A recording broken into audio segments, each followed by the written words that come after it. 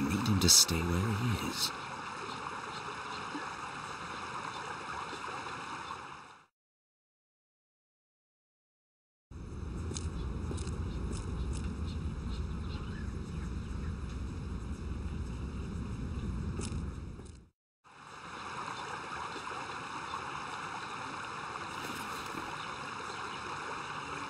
He has a deep wound on his neck, but I can't see a single drop of blood. Pretty scary.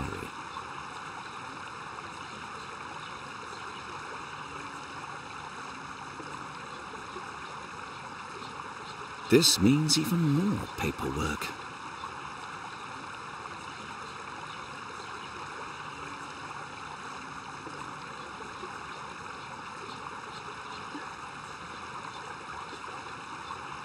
I need him to...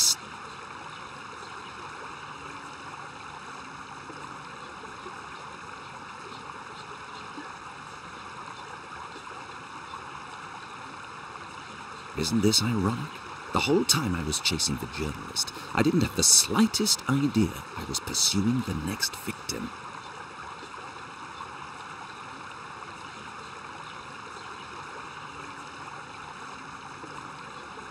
I should have found that poor man earlier. Blasted journalist.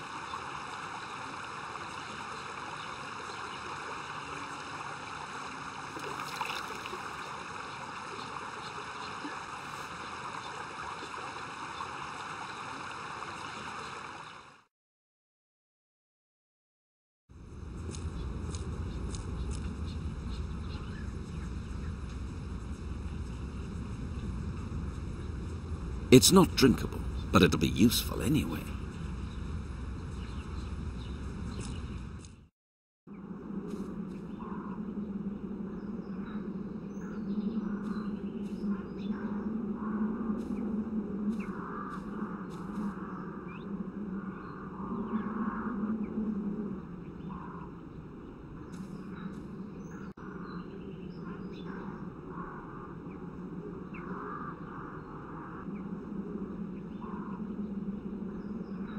Mixing it is as easy as a child's game.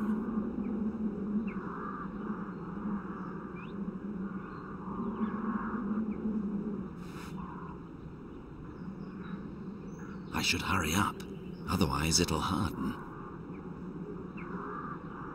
I have to wait a few minutes.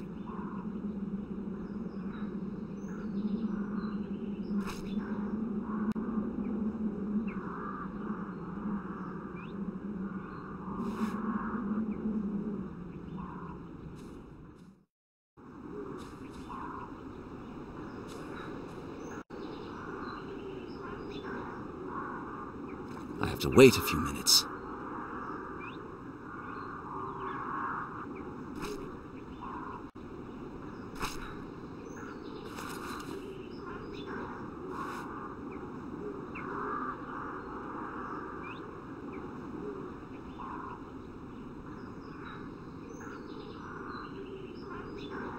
There's nothing I can do until I find the matching shoe. There's nothing I can do.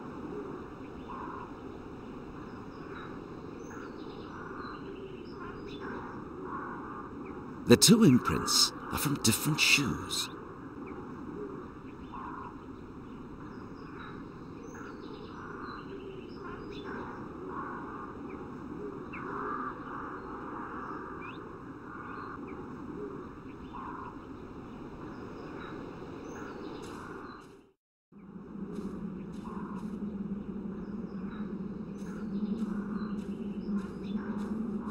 Do you still wish to tell me something? Yes. You saw something that night, am I correct? No, but I heard something. There was a fight. Someone was screaming. Do you know who it was? Your gravedigger? I do not know, really. I've been trying to forget. I was mad with fear. I closed the door and blocked my ears. I prayed out loud to deafen the rampage outside. Is this all you wanted to tell me? No. Earlier on, at the funeral, I saw something. Perhaps it is not important, but Dr. Stewart surely argued with Lady Miriam. He strongly demanded something, but she obviously refused. Do you know what the subject of the argument was? Did you overhear any words? I had the impression he wanted to look into the coffin, but the lady refused. Yes, it might have been so, but now that I know that Sir William, it must have been so. So you think he wanted to make sure that Sir William is truly dead? Yes, it makes sense. That explains why Dr. Stewart did not come home after the funeral. He stayed somewhere near the cemetery and waited until everybody left. His conscience troubled him, and he obviously paid for it. He told me everything he...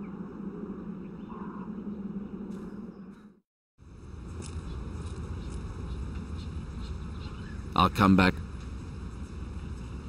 I should give it back.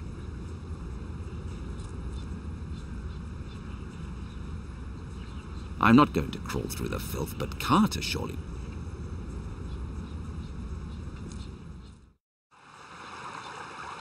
I need him to stay where he...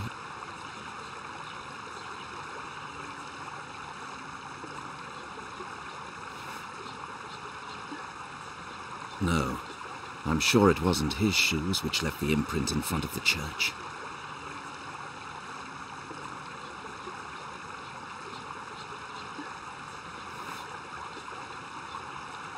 No, I'm sure it was...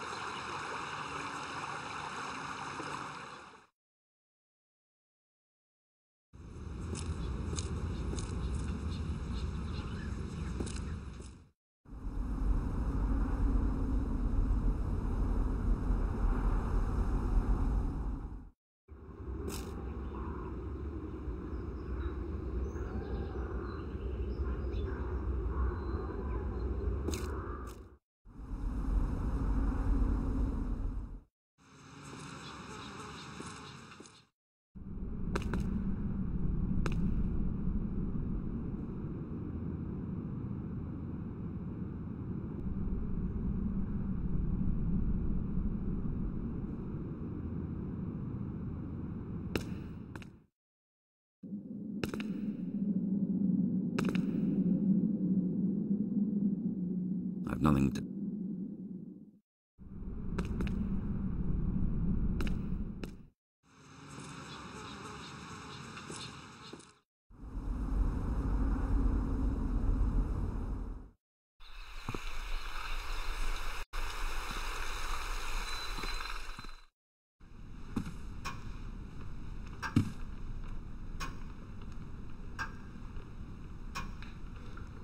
Tell Lady Miriam that Mr. Stewart's body was found.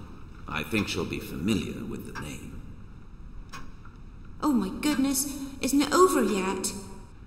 Far from it. I'll tell her right away. If this doesn't get that old lady to pick up the phone, then nothing will.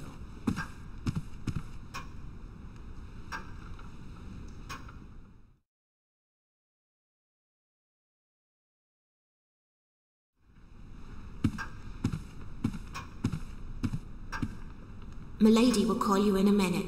Your news upset her very much. I do apologize.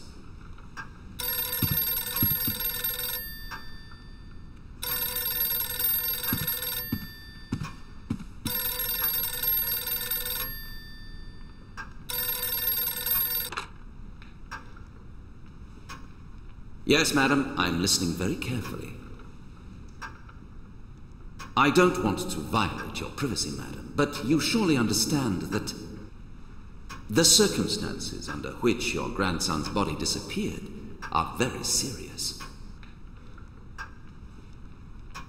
Exactly.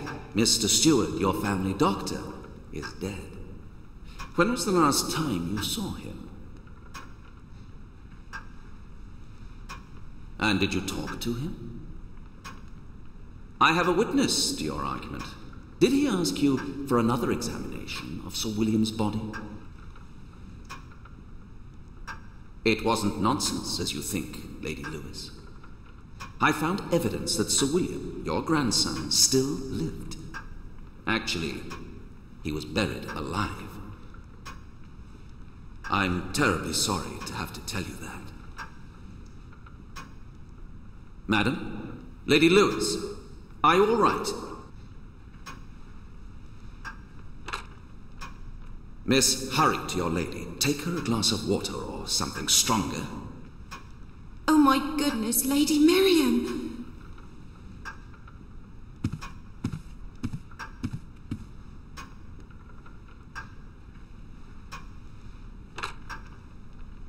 Lady Lewis? Thank God. Are you all right? I sent the maid to you. I'm terribly sorry, but all the evidence seems to make clear what happened that night.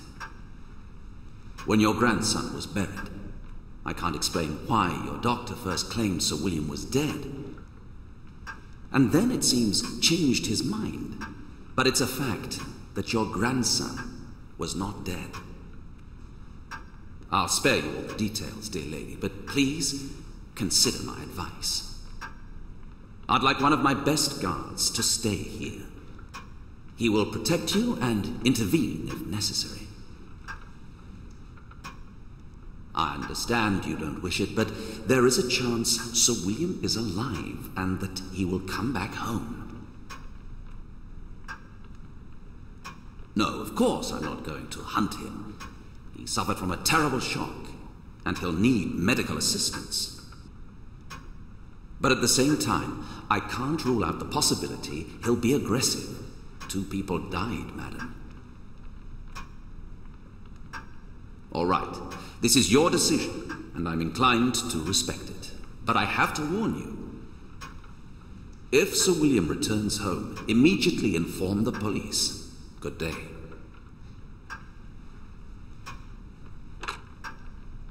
Her reaction was convincing. Pity I had to tell it to her in such a way. But I needed to make sure she has nothing to do with the case.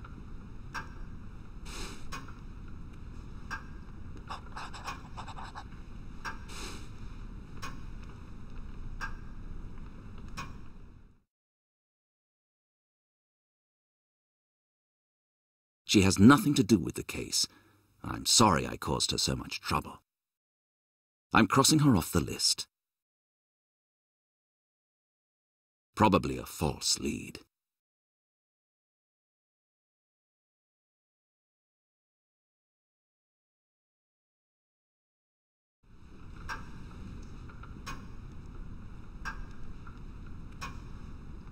Considering the direction the maid, did she mention Sir William's workroom?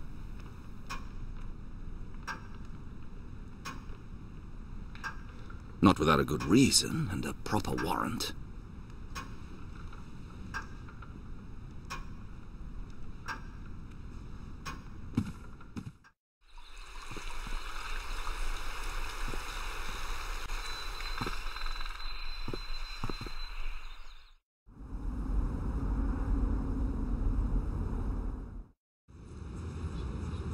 I'll come back when I should give.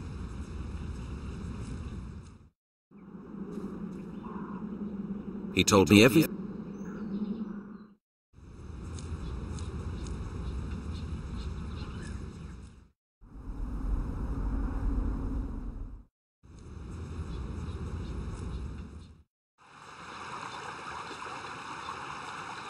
I need him to stay.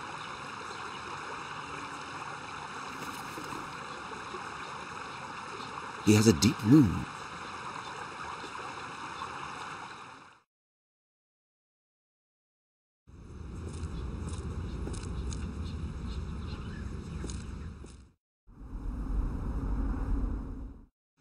Maybe I could visit the print worker, see if he has changed his mind.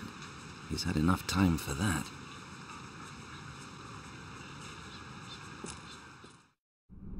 A detective, do you have a minute? You just won't believe this. The printer wants to talk to you. Did he say why? No, but he seems willing to confess. I'll see him right away, thank you.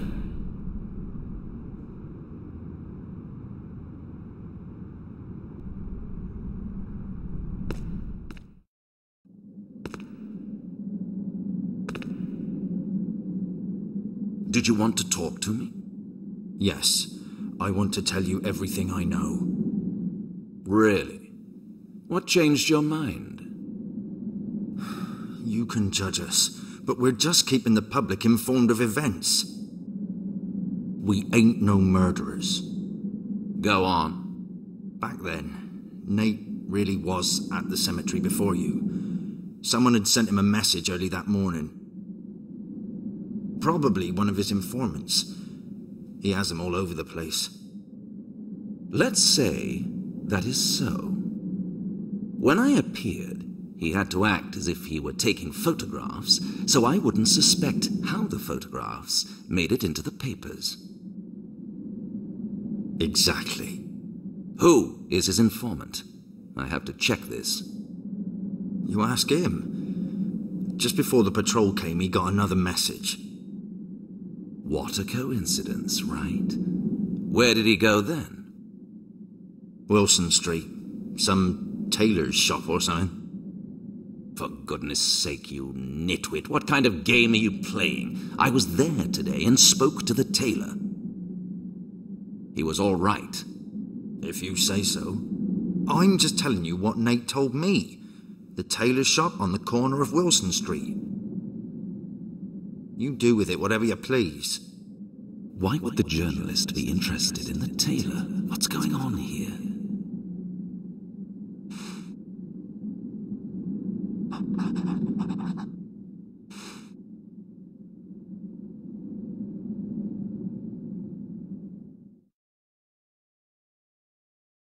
He was a promising candidate, but also a leech, living off other people's misfortune. I'm crossing him off the list. Probably a false lead.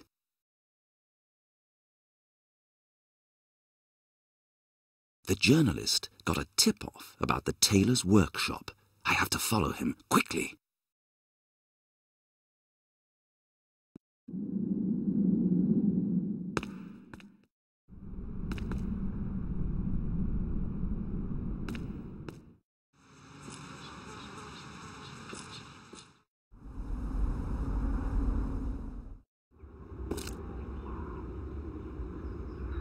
Still locked.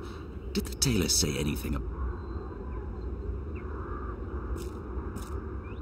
The master key should be somewhere here, if the tailor didn't lie.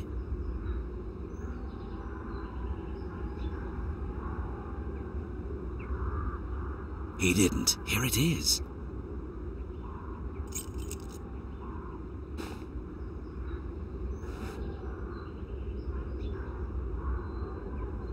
I mustn't forget to put it back.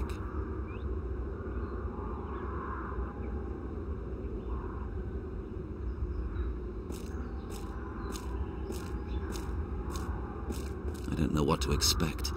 Another victim, or the journalist laughing at me. I'll find it out immediately. I just have to be careful.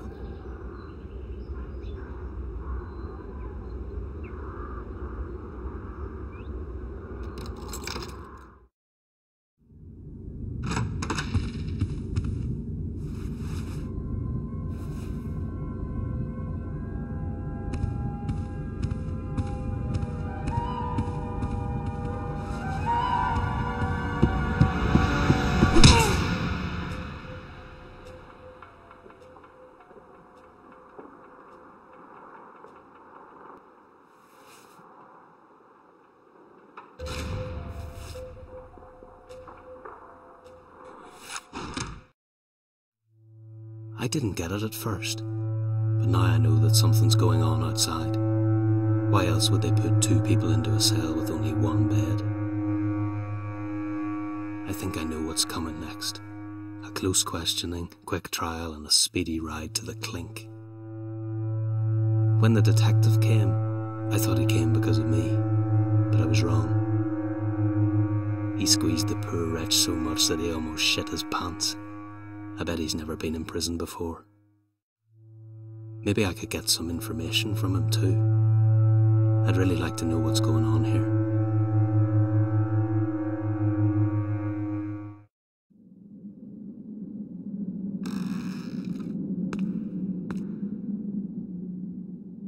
My arse hurts after the long hours of sitting. Anything would be better than this endless waiting.